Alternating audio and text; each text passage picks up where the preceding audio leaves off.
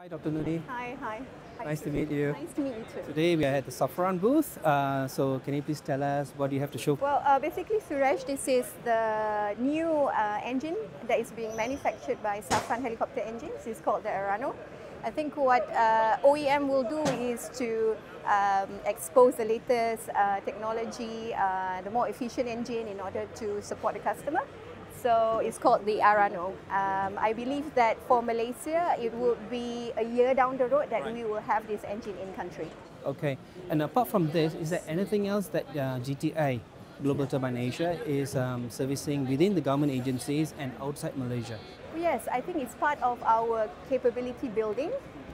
Yes, we start with rotor wing engines, which is by and large we are distributor and approved maintenance center for Safran helicopter engines. So, but then we know that it's a very challenging helicopter market that we are facing.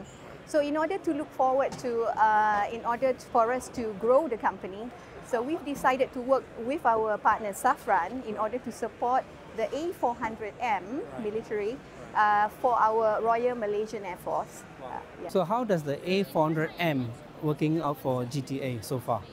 I think it's a huge leap for us.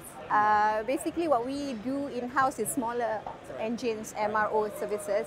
And this TP400 engines on the A400M is a huge engine, and we got to really take it further with the Royal Malaysian Air Force in order to work together. In terms of the technology transfer as well, we are working with the OEM. What I have done is to send all our technicians to be trained in Paris, and that's part of the technology transfer. Apart from that, we are the only approved maintenance organization outside of Europe, Suresh. So, you know, the machines are flying mainly in Europe, and Malaysia has 4. So we are very happy that we managed to go through the whole process of audit. So we are at IASA 145, approved maintenance center for the TP400. So it's a huge feat. Yes, and I believe that for A400M, there's only 8 nations who's got them, and Malaysia is one of them. Yeah, for Asia. Yes, I think for Asia we are the first one in the region. Yes. And with us, on behalf of Global Turbine Asia, I think we are positioning ourselves. Should there be any customers within the region that is going to buy, so we take the opportunities to see whether we can support. So basically, you're not only able to, but starting from a homegrown, now you're expanding out to regionally, right? I think we are quite a robust team. We started off 10 years ago.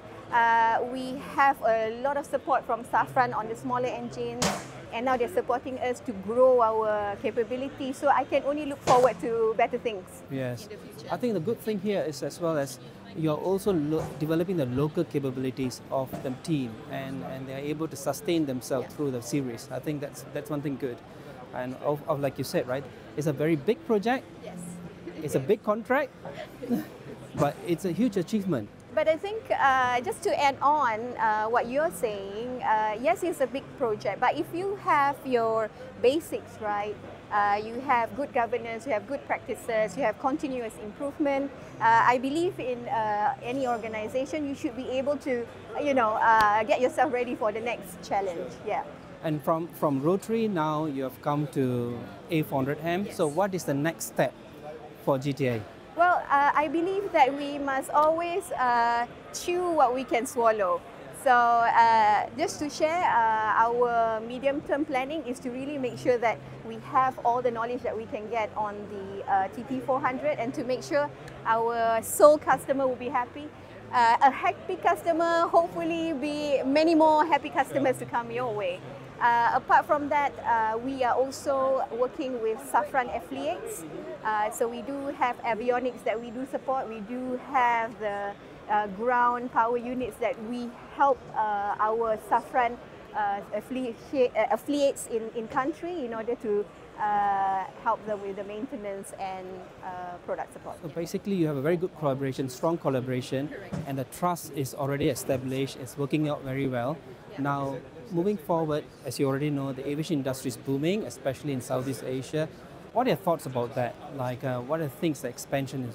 So what are the opportunities here in Southeast Asia? It's not a secret that Asia Pac is booming for the aviation industry. I mean, there's a lot of surveys and studies that are being done by consultants. So we take all this information and we engage our stakeholders, especially with the Malaysian government, the Ministry of Trade and Industry. So I guess we can only I look forward to fit into the ecosystem. We do not want to reinvent the wheel, but what are we good at as Malaysians, and maybe collaborate with some of the countries surrounding us. So it's actually to offer that to the industry. So I believe Malaysia is very good at composite manufacturing. So aircraft parts manufacturing is one of the key things, key drivers for the economy. Another would be MRO, but I think MRO, we have to shift our mindset to more of the innovation side, the new way, the modernization of MRO. So I guess all these changes that we have to adapt, and I believe that also business is not as usual. You must keep on reinventing yourself. So I think you have to really look at yourself in order to be flexible to address the current market trends. Yeah. Right. Yeah. And your final thoughts about transfer of technology, because Oh gosh, can we transfer? Yes. right. So because a lot of OEMs say they do transfer of technology, TOT, but they don't really end up doing what they promised. Yeah. What are your thoughts on that? Well, I guess I'm pretty lucky that I have a lot of trust from the OEM. It's due to the fact that perhaps a long relationship with French industry. I do admit there's a lot of cases that it fails. I guess OEM would have their own strategy.